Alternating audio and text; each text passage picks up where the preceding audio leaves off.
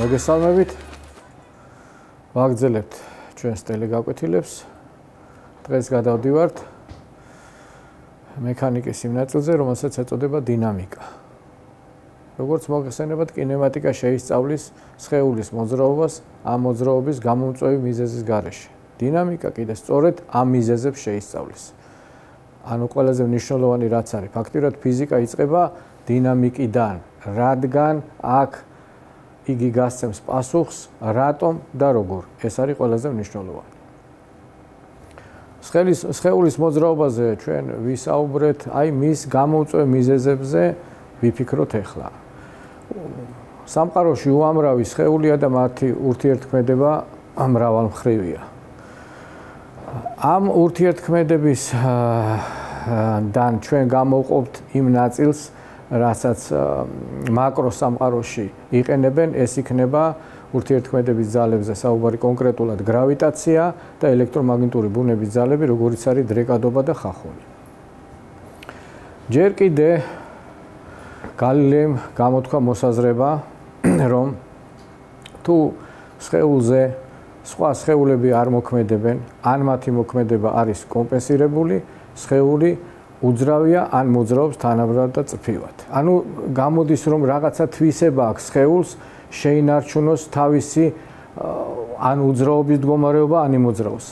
ფაქტიურად სხეული ცდილობს შეინარჩუნოს თავისი სიჩქარე. აი ამ თვისებას უწოდებენ ინერციას, რაც ლათინურად ნიშნავს უმოქმედობას. სხვადასხვა სხეულებში ეს უმოქმედობა სხვადასხვანაირად ვლინდება. ნიუტონმა შემდგომში გალილეის მოსაზრება განაზოგადა და დაუკავშირდა ათვლის სისტემას. ცხადია, ჩვენ ვიცით, რომ ათვლის სისტემის მიმართ უნდა განიხილოს სხეულის მოძრაობა და ზუსტად ასე ჩამოყალიბდა იგივე ფაქტიურად, რომ არსებობს ისეთი ათვლის სისტემები, რომელთა მიმართ სხეული არის უძრავი ან მოძრაობს თანაბრად წრფივად, თუ მასზე სხვა სხეული არ მოქმედებს. ანუ არ მოქმედებს ძალა. ფაქტიურად ძალა ნიშნავს აი ურთიერთქმედების თვისებას, ფიზიკურ თვისებას. როგორ დადგინდა ცდებით, აღმოჩნდა, რომ ეს სიჩქარის ცვლილება და სიჩქარის ცვლილება ვიცით, რომ აჩქარებაა, ძალის პროპორციულია. სხვა, როგორ არის დამოკიდებული ეს სხეულის სხვა თვისებებზე, მოდით ამაზე ცდები ჩავატაროთ და შემდეგ გამოვიტანოთ დასკვნები. მე არ მინდა, რომ პირდაპირ მოგაწოდოთ ინფორმაცია და ჩამოგიყალიბოთ ყველაფერი, ჯობია ცდების საფუძველზე ჩვენ თვითონ მივხვდეთ ამას. მოცემულ მომენტში შევხედოთ რა გვაქვს დაფაზე. სხეული, ეს არის ყინულის ლოდი, აგერ არის ყინულის ლოდი, რომელიც, იმიტომ ავარჩიეთ ყინულის ლოდი, რომ ხახუნი არ ქონდეს და სხვა ძალებმა არ იმოქმედონ. სხეული რაღაცა დისკო, მწვანე ფერის დისკო, რომელიც უნდა დაგორდეს აი ამ დახრილი სიბრტყიდან და შეეჯახება ამ სხეულს და შემდეგ დავაკვირდეთ, რას ექნება კავშირი. აქ აიგება ორი გრაფიკი, ერთი სიჩქარის გრაფიკი აი ამ მწვანე დისკისათვის და მეორე კიდე ყინულის ლოდისათვის. შევხედოთ რა მოხდება. აი დაგორდა, მოხდა შეჯახება და ხედავთ, რომ აღარ მოქმედებს ახლა დისკი, სხეულს აღარ ეხება, თუმცა სხეული განაგრძობს თანაბრად და წრფივ მოძრაობას. მასზე ძალა აღარ მოქმედებს. ის ასე განაგრძობს. ახლა ნახოთ სადამდე მოხდება ეს. აი შეეჯახა, ხო, რაღაც დაბრკოლებას და გააგრძელა მოძრაობა. გავაჩეროთ ეს ცოტა ხანი, ეს პროცესი და დავაკვირდეთ გრაფიკს. ეს აქეთ ამ მხარეს გვაქვს გრაფიკი სხეული, რომელიც ჩამოგორდა დახრილ სიბრტყეზე და რაღაც 5 მეტრ-წამს მიაღწია, შემდეგ შეეჯახა და მისი სიჩქარე თითქმის ნულამდე დაეცა. ამ მეორე გრაფიკზე კიდევ თუ გავაყოლებთ ამას და შევხედავთ, რომ სიჩქარე არ იცვლება რაღაცა, რომ მიიღოს საწყისად რაღაც სიჩქარე შეჯახების მომენტში, ანუ როცა ძალა მიმოქმედა, იმ მომენტში მოხდა მისი სიჩქარის ცვლილება, ანუ აჩქარება მიიღო და შემდეგ როგორც კი შეწყდა ეს ზემოქმედება, თანაბრად და წრფივად იმოძრავა. ეს სხეული მოცემულ შემთხვევაში მასა ამ ყინულის ლოდის იყო 4 კილოგრამი. მოდით შევამციროთ ახლა ამის მნიშვნელობა ორჯერ და ვნახოთ რა მოხდება.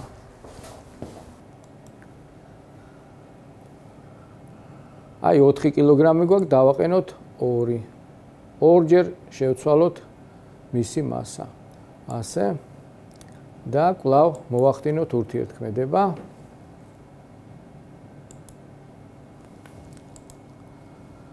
ისევ მოხდა შეჯახება და თუ დავაკვირდებით, მისი სიჩქარე გაიზარდა თითქმის 2ჯერ. კიდევ ერთხელ გავიმეოროთ. კიდევ შევამციროთ 2ჯერ მისი მასა.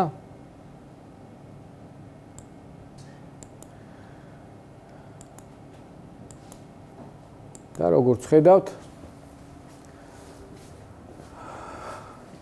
სიჩქარე კვლავ 2ჯერ გაიზარდა. ფაქტიურად ეს არის აჩქარება.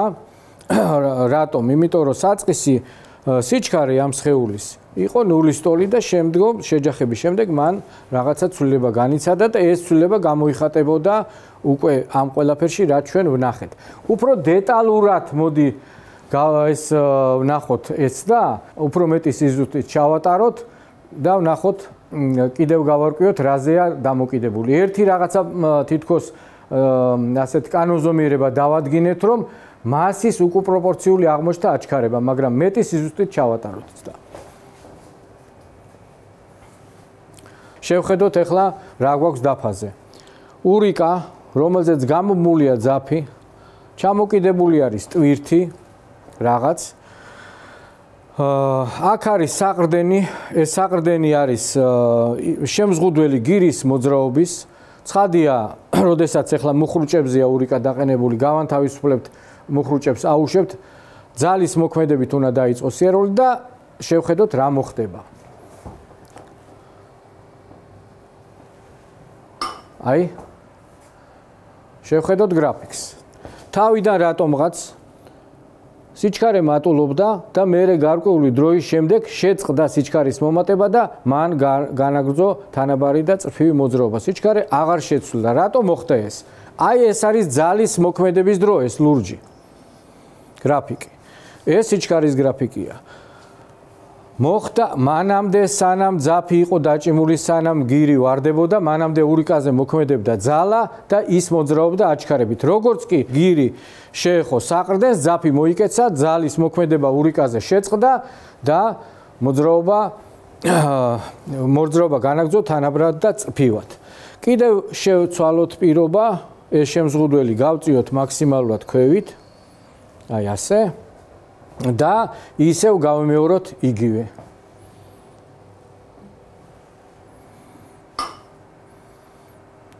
ძალის მოქმედების დრო გაიზარდა, შესაბამისად მან უფრო მეტი აჩქარება მიიღო, ან უკვე 5 მეტრწამ სიჩქარეს მიაღწია. ესე იგი, ეხლა ამითი ჩვენ რა დასკვნა გამოვიტანეთ?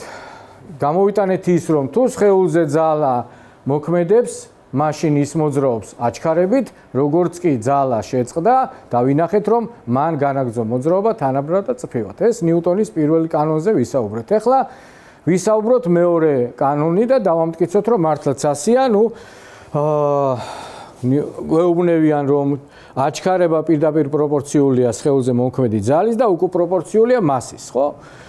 აი დავამტკიცოთ, რომ ეს ნამდვილად ასეა. აქედან ძალა არის გამოყვანილი, ვექტორული სიდიდეა და აჩქარება სწორედ ძალის მიმართულებით არის, ძალის მიმართულება აქვს, არის მასის და აჩქარების ნამრავლის. ძალა იზომება ნიუტონებში, რაც ნიშნავს, რომ ნიუტონი არის ძალა, რომელიც 1 კილოგრამ მასის მქონე სხეულს 1 მეტრ წამკვადრატ აჩქარებას ანიჭებს.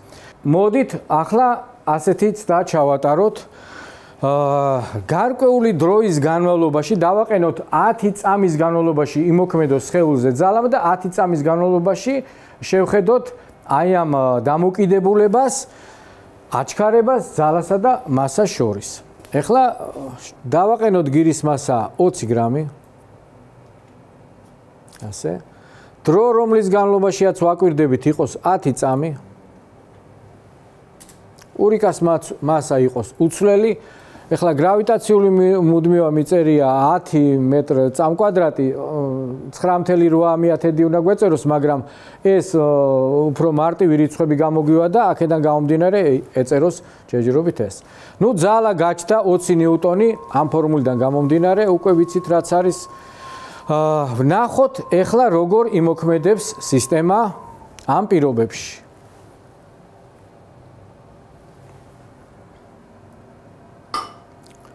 თუ დავაკვირდებით 10 წამის განმავლობაში მან მიაღწია 2 მეტ წამს სიჩქარეს, ხო? ანუ აჩქარება მისი არის, ახლა აქ თუ შევიტანთ მნიშვნელობას და გავყოფთ 10-ზე, ეს არის 0.2 მეტ წამ კვადრატი. ახლა შევცვალოთ პირობა და ორჯერ გავზარდოთ ძალა. ანუ 40 გრამი დავაყენოთ აქ. და კვლავ გავუშვათ. აი, დავინახეთ რომ 4 მეტრ წამი გაჩნდა, ანუ ორჯერ გაიზარდა აჩქარება ძალის ორჯერ გაზდით. ეს პირველი თემა, რომ აჩქარება პირდაპირ პროპორციულია ძალის, ეს ჩვენ დავადგინეთ. ახლა დავტოვოთ უცვლელად მოქმედი ძალა გირის მასა და შევცვალოთ ურიკას მასა. ესე იგი, თავიდან ეს დავაყენოთ საწყის დონეში და ურიკას მასა გავხადოთ, მოდით 2 კილოგრამი.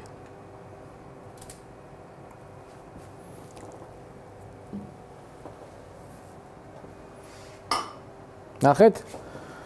ორჯერ გავზარდეთ მასა და ორჯერ შემცირდა სიჩქარე, ანუ აჩქარება შემცირდა ორჯერ. შეიძლება უსასრულოდ გავაგრძელოთ, ამდენი დრო ჩვენ აღარ გვაქვს, მაგრამ თავარი პირობა დადგინდა, რომ სხეულზე მოქმედი ძალა, ესე იგი აჩქარება, რომელსაც ძალის შედეგად ღებულობს სხეული, პირდაპირ პროპორციულია ძალის, მასზე მოქმედი ძალის და უკვე პროპორციულია მისი მასის. ანუ ფაქტიურად მასა არის სხეულის ინერტულობის ზომა. სხვა საკითხი ვიხილოთ. ნიუტონის მესამე კანონზე გვაქვს საუბარი. მან დაადგინა ასეთი რამ, რომ თუ ერთი სხეული მოქმედებს მეორეზე, მეორე სხეულიც იგივე ძალით მოქმედებს პირველზე, საპირისპირო მიმართულების ძალით. ეს ორი ძალა ერთმანეთის ტოლია და ერთმანეთის საპირისპიროთ არის მიმართული. მაშინ თუ ასეა, რატო არ აბათილებს ერთმანეთს? იმიტომ რომ ის სხვადასხვა სხეულებზეა მოდებული. ნუ ამისი მარტივი მაგალითს აკეთებენ ორი ზამბარა, გვაქვს ორი ერთნაირი ზამბარა და შევხედოთ ძალებს, როგორც დაიჭიმება ეს ზამბარები. ავწიოთ ეს, აი ასე დავჭიმოთ და მე მგონი ჩანს, აი დავანგრია სისტემა ერთი წამით. ერთხელ კიდე გავიმეორო, ეს ინტერაქტიულია და იმიტომაც ასე მოქმედებს. გავიმეოროთ ეს, თუ დავაკვირდებით, ზუსტად ერთნაირად დაიჭიმა და ერთმანეთის საპირისპირო ორი ძალა გაჩნდა. მეორე ურიკებზე ჩავატაროთ მაგალითი. აი ეს ურიკა, რომელიც ზევით არის, მოდით გადმოვსვათ, დავდათ საყრდენზე. საყრდენი არის უძრავი და შევეცადოთ ავამოძრავოთ ეს ურიკა. დიდი ურიკა, რომელსაც ხედავთ, 3 კილოგრამი აწერია და პატარას 18 კილოგრამი. ეს უბრალოდ სუბუქი მასალისგან არის დამზადებული და აქედან გამომდინარე მისი მასა ნაკლებია. ავამოძრავოთ პატარა ურიკა, ეხლა მარჯვნივ, ხო? რა ხდება მოცემულ მომენტში? ის მოქმედებს საყრდენზე, ასევე საყრდენიც მოქმედებს ურიკაზე, მაგრამ საყრდენი მოცემულ მომენტში არის, მე აგიხსენით, დამაგრებული, ის არის უძრავი და ამიტომ მხოლოდ და მხოლოდ ზემოქმედება ხდება აი ამ პატარა ურიკაზე. დავსვათ ეს ურიკა, მოვათავსოთ ზედა ურიკაზე, ეს გამოვწიოთ, მოდით ასე და ვეცადოთ ეხლა იგივე გავაკეთოთ. ავამოძრავეთ პატარა ურიკა და როგორც ხედავთ, ქვედა ურიკა ორჯერ კი არა, იმდენჯერ დიდი აჩქარებით მოძრაობს, რამდენადაც მათი მასები განსხვავდება. ანუ აჩქარებები, რომლებიც ეხლა შეიძინეს, ამ მასების უკუპროპორციულია. მაშასადამე მე კიდევ ერთხელ დავწმუნდით ნიუტონის მესამე კანონის სამართლიანობაში. ახლა დროებით შევისვენოთ და შემდეგ კვლავ დავბრუნდეთ ეთერში.